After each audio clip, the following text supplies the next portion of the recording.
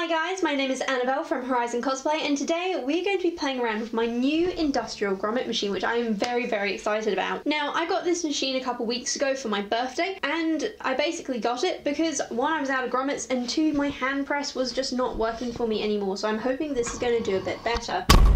There goes the microphone. So, the story behind this industrial grommet press is that a couple weeks ago it was my birthday, and I've just felt that my hand grommet press wasn't doing it anymore. I'd run out of grommets, and this one seemed a lot more usable. Usable might not be the right word. It could just do a bit of a bigger variety of things. For instance, it came with 3 sizes of grommets, whereas my press could only do 1 size. So we have a big size grommet, which I believe are 12mm.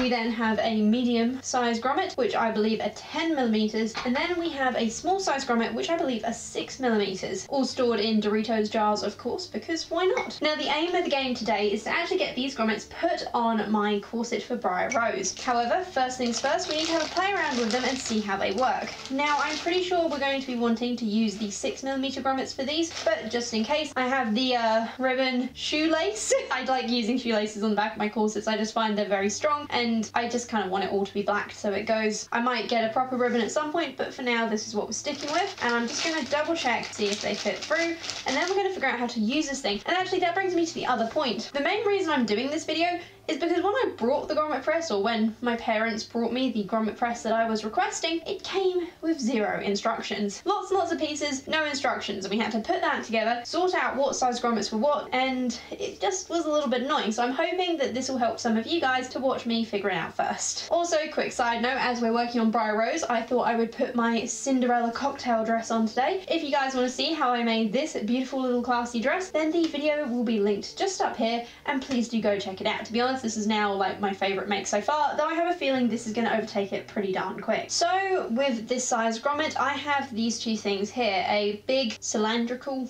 round metal piece with a push button on the top, and a smaller one which has a bit more of a point. So the big one goes at the bottom, I think, and the second one screws into the top. With the bottom one as well, there is actually a screw just here, which I think we can tighten just to help keep it in place. Now, let's get a grommet and see what we can do with this situation. Okay, so the grommets I have are 2-part grommets. One is a circle with a kind of sticky out thing at the top, and the other one is just a round disc. So I believe we need 1 of each. Okay, so now we have the 2 parts. I think we place the circle down. This ring does have a tiny little dent in it, and I'm going to place that dent up, but we'll see. Place that in there. Seems to fit pretty well, and let's give it a go. We will give it a go with some of my scrap black fabric that I have. And yes, I'm cutting fabric with paper scissors, but it's scrap, so, you know, don't kill me. Ooh, I'm nervous.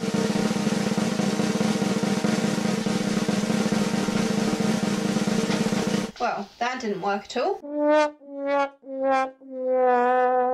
If you can see, it's all crushed and squished. Okay, let's try this again. What we'll do is we're going to try this on an easier fabric. See, I'm under the impression that this is supposed to stay up there like by itself, and it just isn't, which is, you know, pretty awkward. Okay, let's give it a go, see what happens. So we actually have it attached this time. But if you can't see, there is a very sharp point just here. Try it back on the black fabric, because that's actually what we need to use it on. Ooh, it makes a satisfying crunch, and no, still hasn't done it. Potentially this fabric's just too thick for it. If so, we have a problem, because this is what we've got to use. I mean, I suppose I can always hand sew the grommets, but I'd really rather not. Alright, what we're gonna do is just try it with 1 layer.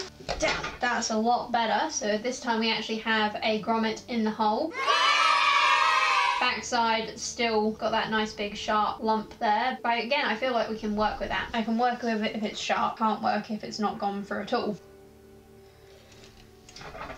There you go, that neatens it up a bit. Put it on backwards, just press the opposite side. It's definitely neater than it was before, though still not perfect. That is very good to know. Would a bigger grommet make a difference? I don't know. Not perfect, but I think we might have a plan. Welcome to tomorrow. So my camera ran out of battery at the same time that Ben came home, and he walked in and went, "Annabelle, you look way too good not to take out to dinner." So we went out to dinner, and then I forgot to charge the batteries, and so I couldn't film when we got home, and now it is the next day. So let's carry on and faff this thing out. Now, because I have slept on it, I have come up with an idea, well, a theory really. I think this is going to work a lot better if we use a bigger grommet. Now, I can always get a bigger ribbon, and a bigger ribbon is a lot easier to change than working out how to use these grommet things. So I'm just gonna pack all my little grommets away, and we're gonna get the big ones out. So these are the 10 millimeters. Let's see if we can make this work. That arguably worked worse. Oh no! I'm wasting so many grommets trying to figure out how to work this. Backup plan time. For that, I'm gonna need another piece of scrap. Take this piece. So we are going to try cutting the fabric in the hole beforehand. Maybe it will work, maybe it won't. Alright, successful grommet. So I think that's going to have to be our theory, is that we cut the hole beforehand. I feel like I've wasted enough grommets now as I'm cutting holes beforehand. I feel like I'm probably going to stick with these slightly bigger ones. Okay, let's go.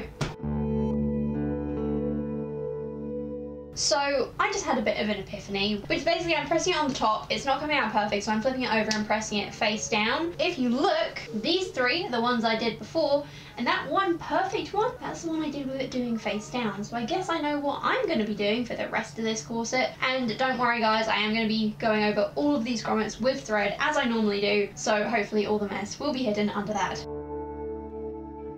And we are finally done. Thank God for that, right? So it definitely isn't perfect, and this is the point where I'm gonna say it doesn't have to be, and that's all right. And you know what? It doesn't have to be, and that's all right, but I'm just a little bit annoyed at myself because this is a really big project and I want to do it as well as I can, and the fact that some of these grommets are really, really bad, it irritates me a lot, and I'm trying not to let it because like I've said before, I am going to be going over these in thread, so all of that is going to be hidden. What I might actually do, just where there's a little bit of fabric that's fraying, just dab a little bit of fabric glue on there to help it stay in position. But overall, that's it. It's done. So that is the corset for Briar Rose officially finished while playing with my new grommet press. So guys, I really hope you enjoyed this video. If you did, please remember to leave us a like. If you have any comments, suggestions, how can I use this better, for instance, don't forget to leave me a comment down below because I think I could use a little bit of help on this. Otherwise, we will be back with more crafting videos next week, which is very, very exciting.